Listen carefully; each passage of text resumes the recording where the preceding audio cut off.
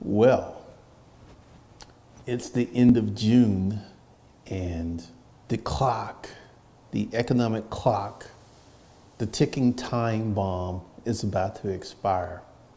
There's a few things that are getting ready to happen, and we're going to see what the government body of the Congress and the president, what they will do, because there's about to be a lot of pain. First of all, the additional $600 per week unemployment benefit on top of the state's unemployment is set to expire July 31st. What does this mean? There are many people who are getting an additional $2,400 per month that they would have not gotten without the CARES Act of Congress. And Donald signing that thing. $2,400 is more than most states' unemployment plans pay out. So to lose this is going to be very, very painful. Another ticking time bomb. Many states are eliminating the moratorium on evictions. There are many people 2 to 3 months behind on their rent. Here's another ticking time bomb. The economy is starting to percolate, but there's another drag on the economy. There are people who are not participating in the economy, and we are still having layoffs. So since it's almost the end of June, I'm going to be interested because, it's very hard to Google unemployment for June. You get all of this stuff you don't want, all of this garbage. But the numbers should be out next week for the month of June. Another ticking time bomb. It's an election year. We have 5 weeks before we enter into that 90-day window. 5 weeks. So expect to see a lot of stuff going on. Donald Trump, after his dismal rally numbers, is like, hey, we're going to cut the people a second check. How fast are they going to do it? I really expect this to be formalized somewhere in August, so it'll be fresh in the American people's mind come voting time. That's another, we've got all of these ticking time bombs. Oh yeah, we got this. 22 states have increasing Rona infection. State of Texas, which was behind the state of Georgia in the beginning. We were about 1,500, 2,000 cases ahead of Texas. Texas emergency rooms are being overwhelmed. Their hospital beds are being full. And just a week ago, Governor Abbott was like, oh, it's all fine in Texas. Just a week ago. Utah is looking at closing down the state again. They're very seriously considering this. So we've got all of these economic ticking time bombs. We got the Rona. We got the expiration of additional unemployment benefits. We have increasing unemployment. Oh yeah. We have a record number of corporate bankruptcies. People who are filing for bankruptcy. It's not ever been this high before. So this is something else that is going on. We have all of these ticking time bombs that are going to need some type of intervention, or they're just going to go boom. I don't really know what's going to happen, because literally we've got 5 weeks before we enter into the danger zone of the election year. Donald is very unhappy. And once again, I'm not going to be dismissive of the ability of Donald Trump to defy gravity, the impeachment, all of the gaffes, all of the things he's been able to get away with all this stuff and more. And there is a good chance that he could win re-election, which will be the first time ever a president has won re-election with a bad economy. First time this has ever happened. You know, I was doing a little research on FDR, Franklin Delano Roosevelt, only president to serve 4 terms, and then Congress changed the ability for a president to serve so many terms. But one of the first things he did was start all of these social programs when he got in office. I think this is one of the reasons that he was able to do 4 terms is because of the social programs, Social Security, the infrastructure projects, the building of the Golden Gate Bridge. This is the kind of action that we're going to need to see out of our congressional and presidential body. Those kind of programs. We're going to need to see that, and I don't know if they're coming, because with these ticking time bombs, also home prices are starting to fall, which I told you guys they were going to fall. You know, rents are going down because demand is down. And this number of how many people are unemployed is kind of hard to pin down. But this bomb is going to go off, and I feel, or I should say multiple bombs. It's not just one big fat bomb. It's multiple bombs that are about to go off, and I think a few of them are going to explode. I don't think Congress is going to reactivate the additional $600 per week. I don't think that's going to happen. At best, they may do an additional $300, which means that people are going to lose $1,200 that they were accustomed to getting. That is not going to go over well. It is not going to go over well. You thought the rioting in the streets for George Floyd was something? This will pull more people out of their houses. This will put more people into the streets. This will get more people active, because you just can't do that to people. You know, I've been talking about universal basic income, and this is what an additional $600 per week is kind of like a universal basic income of $2,400 per month.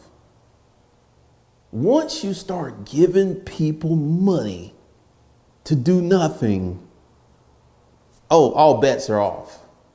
It's going to be real hard to pull that back, and they pull it back, folks are going to bitch and moan about it. There will be people who will be real vocal. It's like, I got children to feed. Baby Jojo need formula. Don't be taking the money away from me, man. So we're about to see some strange stuff. So I'm going to go ahead and put out some predictions. I don't feel that they're going to do the $600 per week. At best, they will renew it for $300 per week. If they do that, I don't think the second stimulus check is going to get pushed through, or it may get approved in July, but I don't think people are going to get checks until August or September. In some cases, October. That is if it goes through, because once again, Trump has said, I want to cut the people another check. I want to give them a generous check. But this is something else that's happening. The GOP Senate has realized that Trump is very vulnerable right now. And they're not as scared of him as they used to be.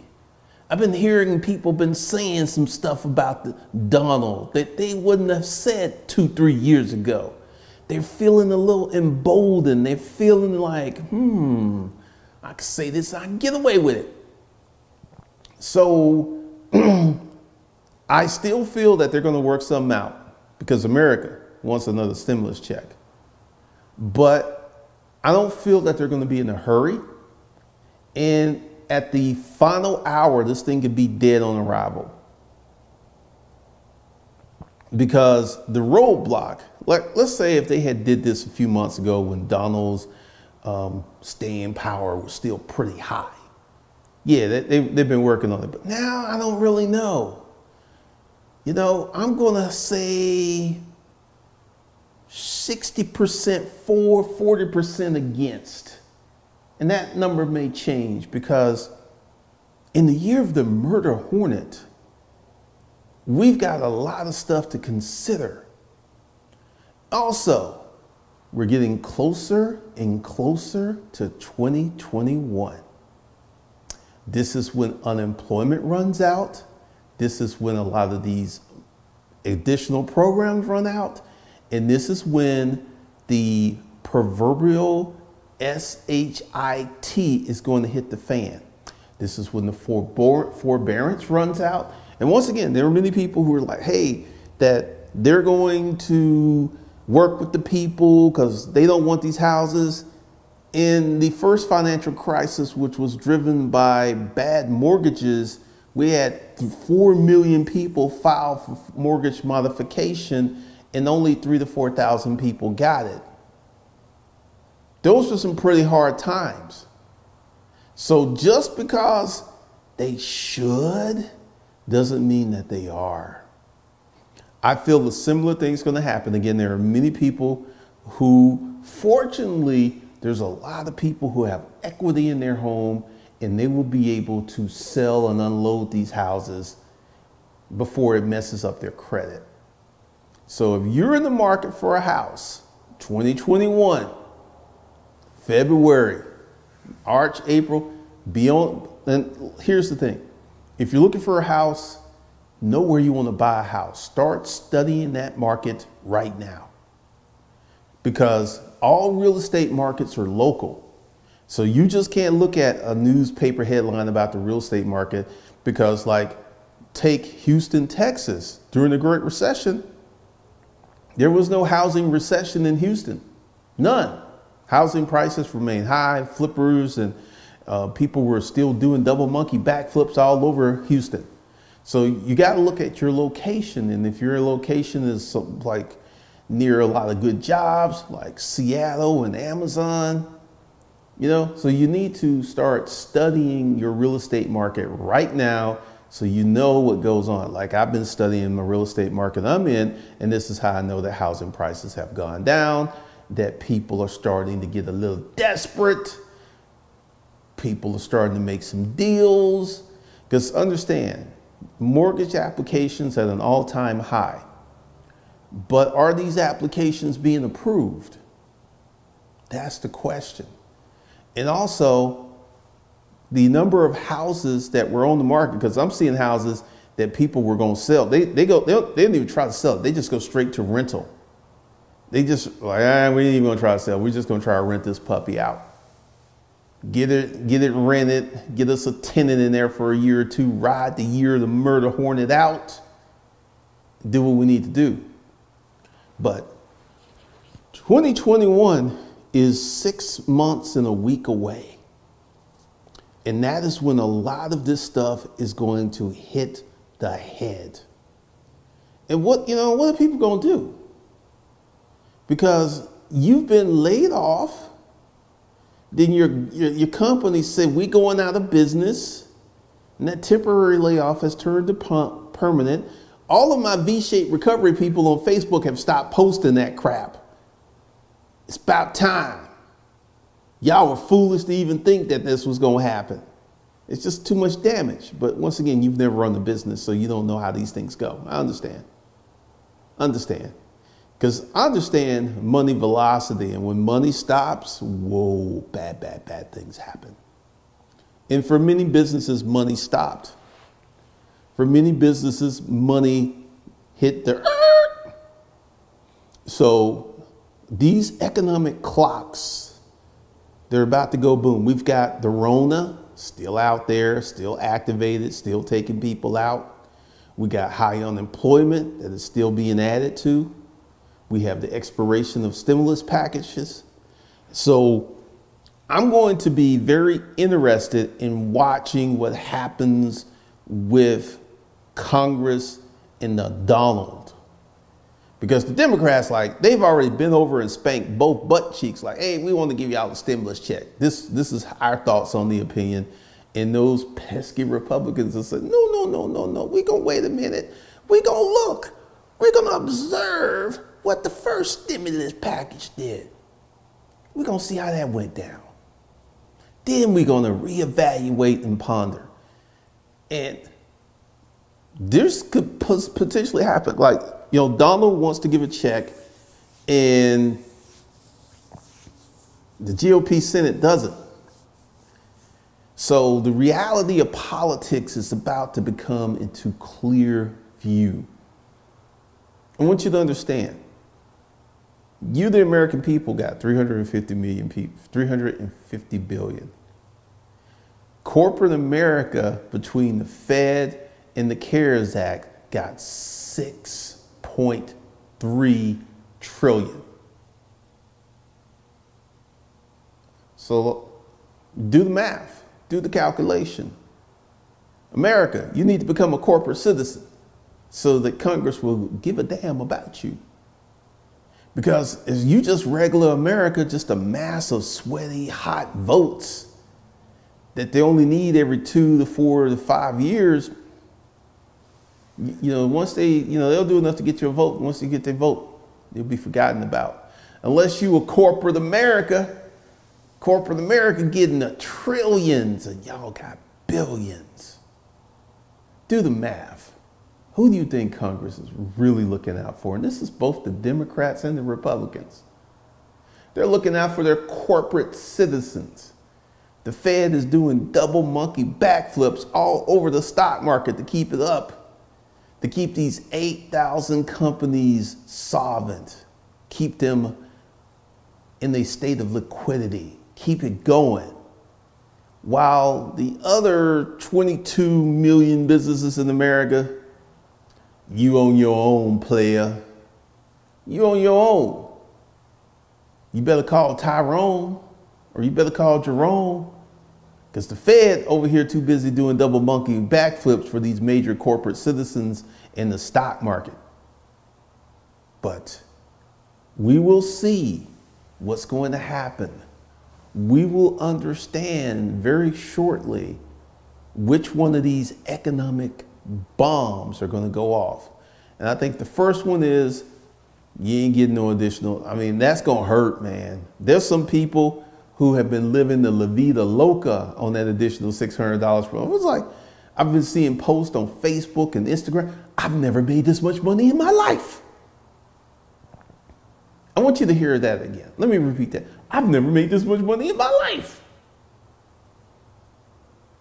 This is going to be a painful, painful breakup between the unemployment offices in America. Will y'all break up and you go back to regular unemployment benefits, which will expire in 6 months? Tick, tick, tick, tick. It's going to be ugly. It's going to be ugly, ugly, ugly, ugly. So what is one to do? You need to start a business. We've had this conversation. I've told you this multiple times. I've been talking about it for 10 years, and many people are not listening, and many people are being forced to listen, because right now we're going to have more entrepreneurs by force than we've ever had in history. One of the things I've noticed is the increasing number of YouTube ads. There are people I've never seen before running ads, so expect that to grow. And YouTube is only, well, it was before the Rona, was only selling 30% of its YouTube ad capacity. So they had a lot that was wide open. But you got to start a business. You got to start a business. So one of the things I'm getting ready to do some financial consulting. This will be off of the Savage Finance Profile. There will be consulting, and it will consist of 3 30-minute phone calls. It's $1,000, and the first part of the conversation is, where are you? You got to figure out where you are. I'm going to have you get all your credit card statements. We're going to dive into the deep, deep numbers of where you are, and then I'm going to make a recommendation. Then the second phone call, we're going to try to execute a plan. Because see, this is one of the things.